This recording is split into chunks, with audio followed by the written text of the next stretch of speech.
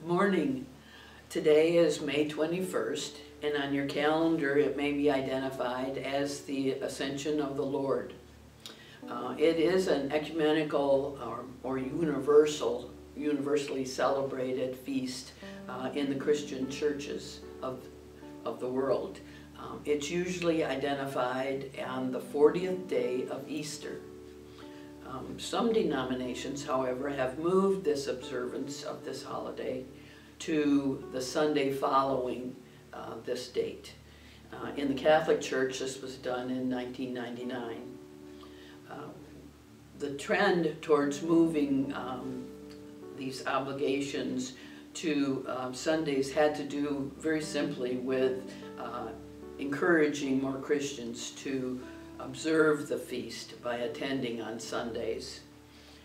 In Lansing, we are one of the provinces that made this choice. However, there are 6 other provinces within the United States that still celebrate on the Thursday, which would be today, and I think that's why it appears on calendars still. I'm going to read the gospel to you because it will maybe make more sense as we go through this of what I am referring to. Jesus said to his disciples, "A little while and you will no longer see me, and again a little while later and you will see me." So some of his disciples said to one another, "What does this mean that he is saying to us? A little while and you will not see me, and again a little while and you will see me, and because I am going to the Father?" So they said, "What is this little while of which he speaks? We do not know what he means." Jesus knew that they wanted to ask him, so he said to them, "Are you discussing with one another that I said, 'A little while and you will not see me, and again a little while and you will see me'?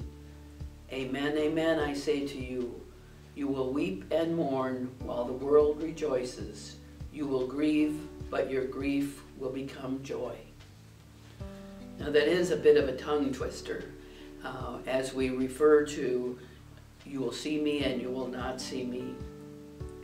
Jesus does not answer them, as you can see, but he rather invites them to trust him. Jesus wants to say his condition still exists, that you can see me. That is really the piece that you should pay attention to. Recognizing that seeing him in the flesh is something that later on they are not going to be able to do because he will be in a different vision. He will show himself as transformed when he returns. So at this point, the disciples are feeling alone in the world, but the world around them is rejoicing at the death of Jesus. And again, he refers to that.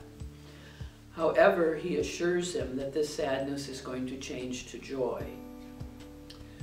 How do you feel right now in the absence of your church?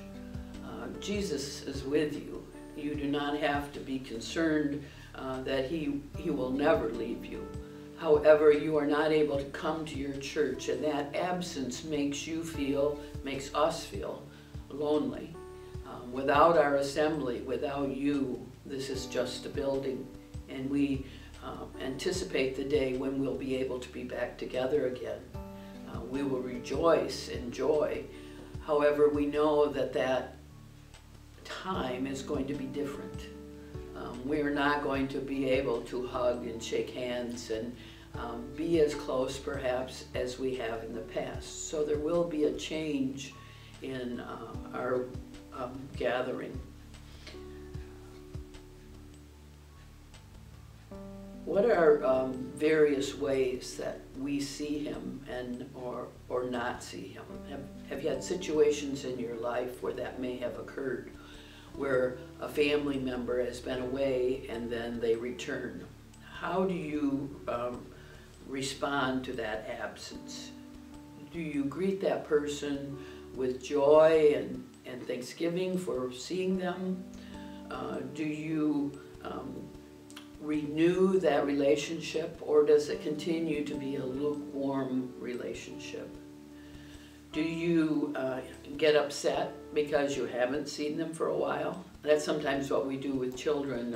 A child steps away for a while and we get nervous and all worked up, and we're so relieved when we find them. However, once we are done hugging them and being thankful, we then light into them with, where have you been? Don't ever do that again. So our relationships can change from moment to moment. We are all hoping to renew and strengthen our relationships with each other and with our Lord as we come together in church. I want to read to you a prayer that I think is certainly specific to this situation of absence. Absence does make the heart grow fonder. Lord God, our Father, you are not far away from any of us, for in you we live and move and exist, and you live in us through your Holy Spirit. Be with us indeed, Lord.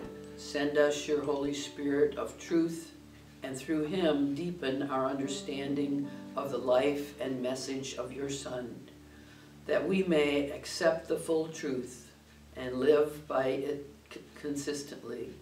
We ask this through Christ our Lord. Amen. God bless you, and be safe.